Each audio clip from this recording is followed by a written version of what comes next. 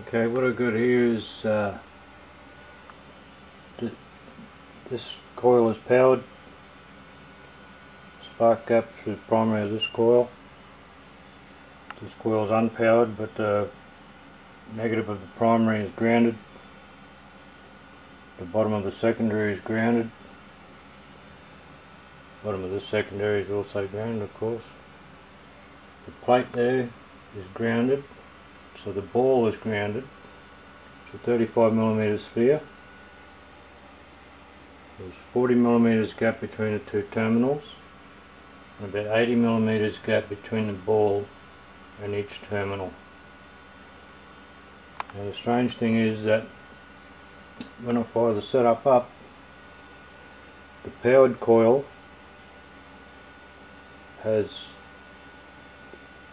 seems to have less voltage on the terminal than the unpowered coil, because there's a tendency of sparks to break between the ball and the left hand unpowered coil, where there's not on this side.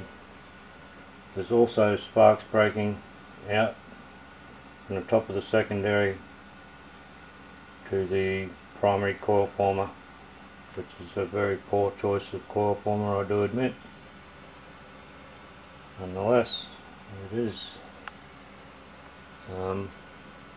The sparks breaking to the coil former is inconsequential, but the interesting thing is the fact that there appears to be more voltage appearing on the terminal of the unpowered coil as compared to the powered coil.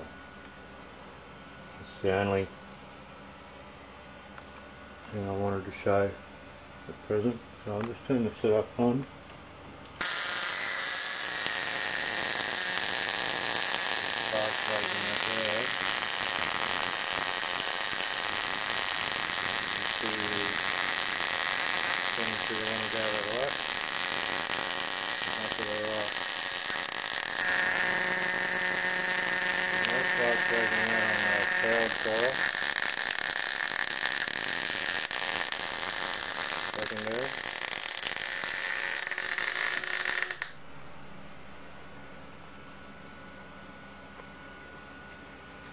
I'll just move this a little closer to the powered coil, just none of into. You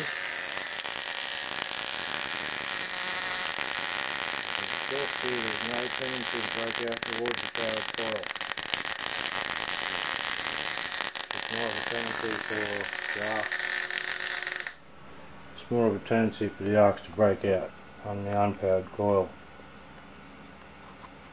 This coil former material is obviously very substandard, all of them.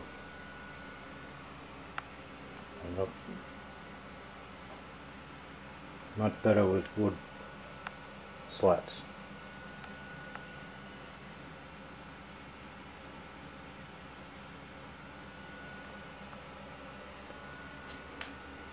Okay, so I'll move the ball a little closer to the unpowered coil.